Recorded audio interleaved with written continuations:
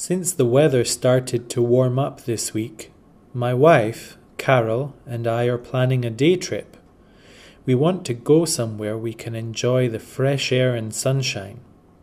Carol suggested taking a drive in the mountains. Last year, we bought a new sports car. It has a sunroof, so we can open it and see the blue sky and clouds. We can turn up the stereo, enjoy the scenery, and forget all of our problems. It will be fantastic.